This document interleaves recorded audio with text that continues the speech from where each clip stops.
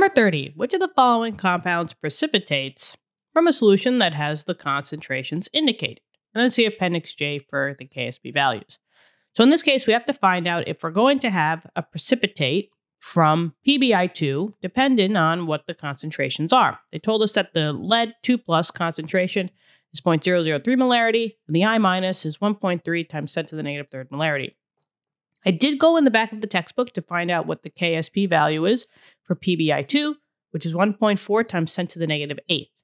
Now, in order to find out if we're going to have a precipitate at the end, and remember, a precipitate just means like leftover solid.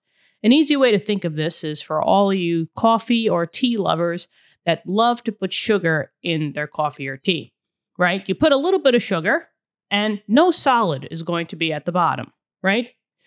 Which means that you could add more solid, more sugar, right? But if you add a lot of sugar, some of it's not going to dissolve. That's a precipitate. That all the remnants at the bottom, the sugar that's not dissolving in the coffee or the tea, that's a precipitate. So we just have to find out, is there going to be that solid, like, in the solution? Well, all we have to do is we just have to find out the QSP, right? This is kind of like, think back to chapter 13 when we did reaction quotients. A Q value is just like a K value, but at any point in time in the reaction. So we're just going to compare that value to the known KSP value and then take into consideration, is a precipitate going to form or not? We need a balanced equation. So PbI2, that's a solid. This comes to equilibrium, so double arrow. They told us the two ions already, so thank you very much for that. It's an ion, so that's aqueous. And then this is also an ion, I-, so that's aqueous. I just need to see if I need to balance the equation, and I do. There's two iodines, so I have to put a 2 here. And now, I'm just going to put this over to the side. I'm going to now just say how much they gave me. So for the Pb2+, they told me that I had 0.003 molarity. And for the I-, I have 1.3 times 10 to the negative third. Don't be tempted to times it by 2 because I have 2 in the balanced equation. This is all the iodine that you got. So I have to keep it that way. 1.3 times 10 to the negative third molarity. Okay, let's take that balanced equation and write the QSP. So we got QSP equals concentration of the two products, just like it would be a KSP.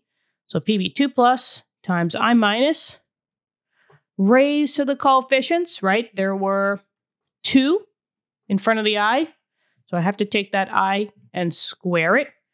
You can, raise this to the first because there's 1 Pb, but you don't have to, right?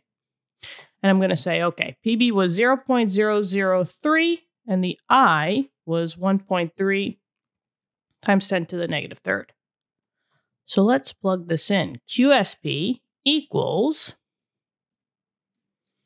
we got 0.003 times 1.3 times 10 to the negative third, and that's squared. I'm going to plug this all into the calculator in one shot. Let's see if you get the same answer as me.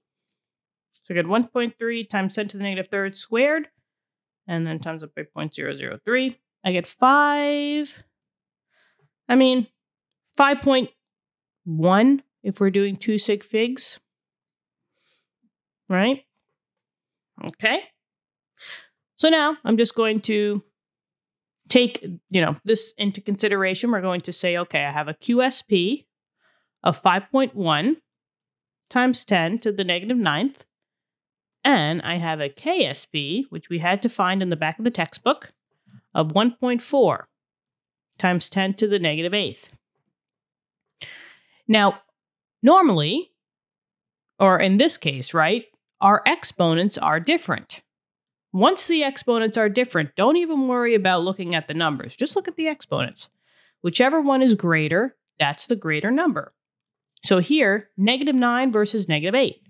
A -8 is greater than a -9, right? -9, there's less, you're going all the way to the left end of the spectrum versus a -8. So in this case, KSP is greater than QSP. right? So either the QSB is less than the KSB or the KSB is greater than the QSB. But the idea is that you did not exceed your solubility product. And since we're less than, we're unsaturated. No precipitate would form, which means that you could still add more of your salt and still maybe not see, precipitation until you reached above that KSB value. So the answer here is no precipitate. All right. Okay, what'd you think? I really hope this helped. Let me know in the comments. Subscribe to the channel. I hope you all are doing well out there. Good luck on your finals and your tests or your quizzes, wherever you are in your stage of chem. And I will be talking to you later. Okay, bye-bye.